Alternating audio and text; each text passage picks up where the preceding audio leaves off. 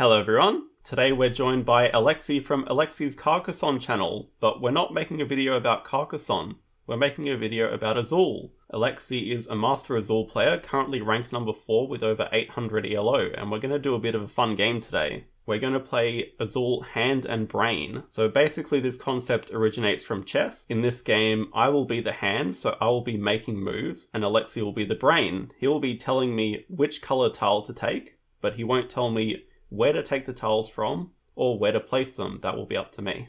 Okay, they are right on 500 ELOs, so they are an expert. They are the first player. Well, they do get quite a nice tile group of 3 blacks. Yeah. So, how do we oppose them? It's such a hard board. It's such a hard board. I agree. Okay, I'ma say blue.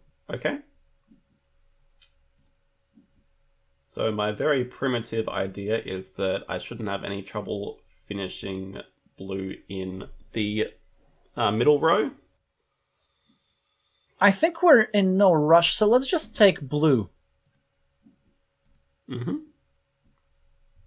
Yeah, of course, we don't want to giving them whites. No, it's actually a good question. So, I think many players here would be inclined to take black, but I believe that's actually a mistake.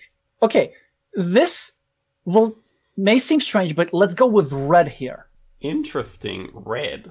Okay, there's no way that I'm grouping up 3 yellows for them, so my assumption is that it has to be red in line 1. Exactly.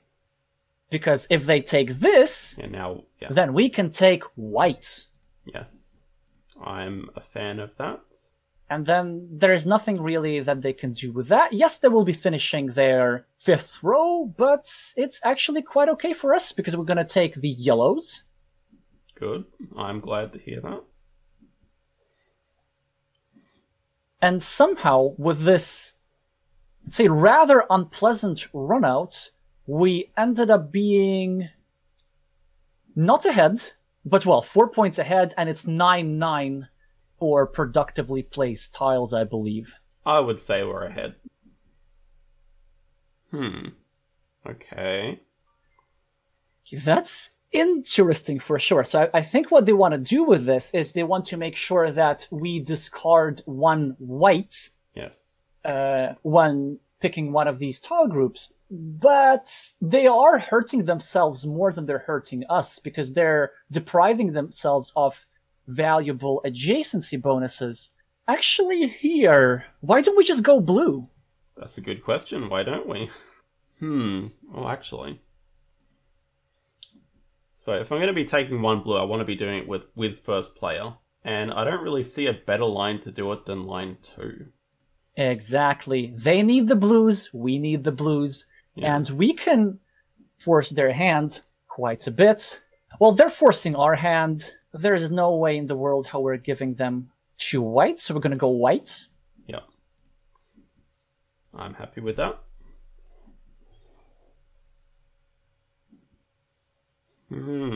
So, see, they took 2 blacks because we could use some blacks in our 5th row. They know that. But now we are going to take blue. Exactly. Even we sacrifice some points, but we make sure they do not finish their 3rd row. So many good moves here. Actually, I think the move here is to go blue. I was hoping you'd say that. I agree with that move. Yeah, the idea is they're going to take their 2 red, but now we're left with a complete line 3 as well. Oh, are we though? Or are we? Yeah, that's a good question. So what I'm thinking, well, obviously I can say because the move here are pretty obvious. They have 1.2, then +4. They're going to have 5.7 points, right? So making them lose 4 points is actually maybe not such a bad idea. However, if we place it over here, then we just gain 3 points and an extra completed stuff. No, I think still yellow is better. But a move I was considering is simply taking the 1 black and forcing them to discard the yellow. Yes. Just because here the value is not that great. Had it been 4 yellows, then maybe. This is very interesting. I think many players here would go black because that's what we need. But actually the better move here, I think, is to go white. I like it. I would have preferred row 3, but it's okay. I was tossing up. The thing is, I was thinking it's easy to deny red there, and we don't particularly want to place black in row 2. But there are enough whites that we probably could have done both. But it's fine. And the thing is, it's actually not that easy to deny red. If we were to get the 2 reds converged quite quickly, they would be forced to spend a move on discarding both reds because they don't have any place to put reds in. But true. now we actually might have to discard the reds because it's a bit awkward for us. Let's actually make this one interesting. Let's go white. I was thinking white as well.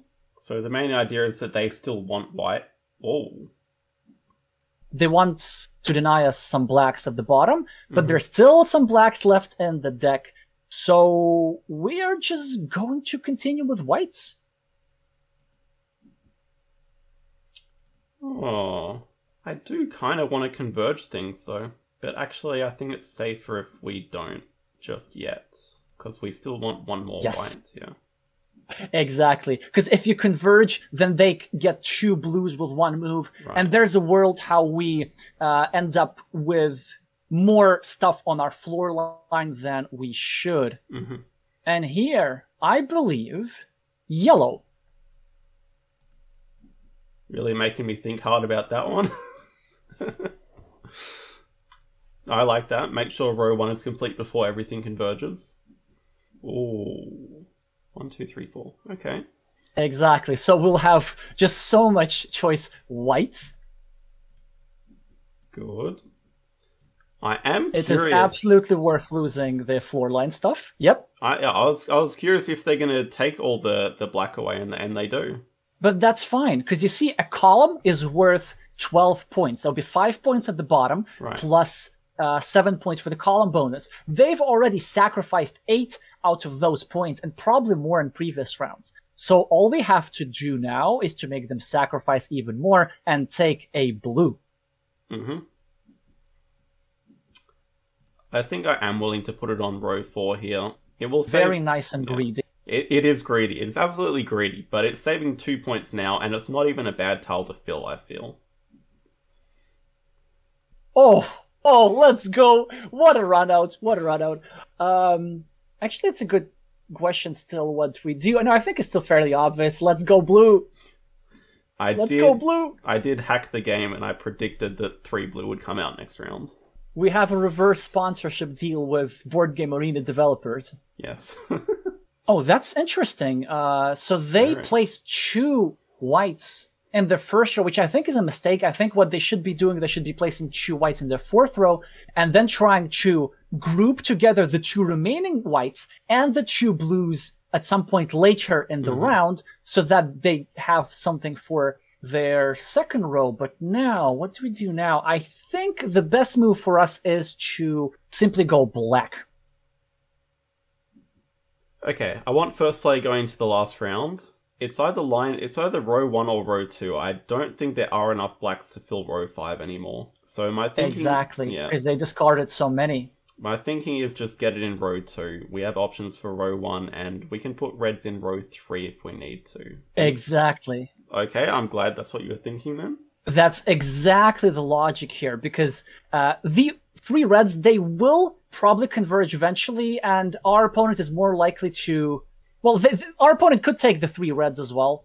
Yeah, I think we just have to go with the black.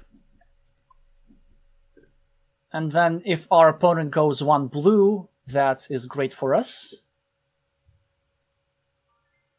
Some interesting moves here. Very interesting. Yes. I'm not going to go gold. I'm not going to go blue. I think a stronger play is just to simply take 1 white. Exactly. Now, if they take the 1 yellow to finish their bottom row for 3 points, we have 3 reds converged together. If they take the 1 white, then we also have the 3 reds. And if they do anything else, then they will have to discard more stuff than they would want to. So here we will be taking red. I did not expect them to take the 1 yellow. Oh. I thought they would have just tried to get the red themselves. But then we take the red, and then they're in a difficult position no matter what. True, yes. Yes, true.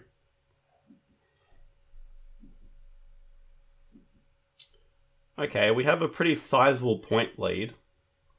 And we are first Which we place. don't have a column.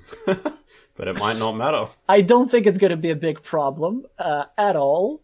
Well, I think we just might have to play some forcing moves. So let's go with one white. I like it. Great idea. So now they're sort of forced to take the whites. And also, if they want to ever take the blues, they are then they have to take... Exactly. So I think the move here for us is red. Okay. Makes sense to me. Because we're also threatening row 4 now. And if they eliminate that threat, we get to do all kinds of other sinister things. I think we can play a bit fancier here and not go with the yellows just yet. Let's go black. I was thinking kind of similar. Make them take the first player token. And also group the blues, which they need for the second row. Interesting. So what is better? Here we should do some calculation. So it's 7. Guess it's 7 either way, but I think it just feels nicer to take the one black. It's always a nice feeling getting 3 complete rows. That doesn't happen very often. So even though they do deny us the yellows, we get to take the reds. And look at this, completely clean floor line in the last round. Very aesthetically appealing. And the fact that we didn't have a column didn't hurt us at all. Not at all. This is a very respectable score. Masterfully played, Alexey. Very well done. Good. Well, you're the hand. You're the one who's doing the stuff.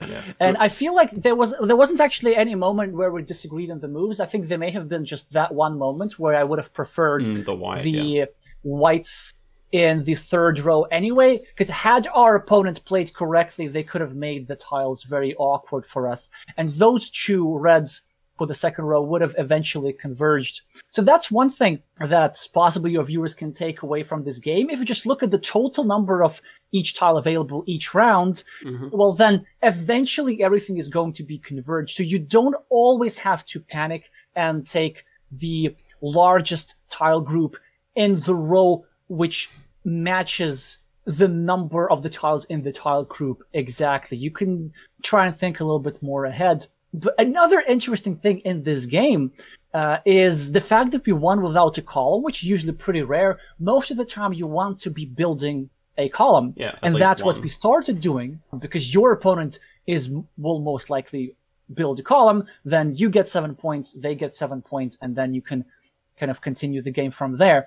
But they tried disrupting our column so hard that they lost many more points in the floor line than the column would have been worth for us.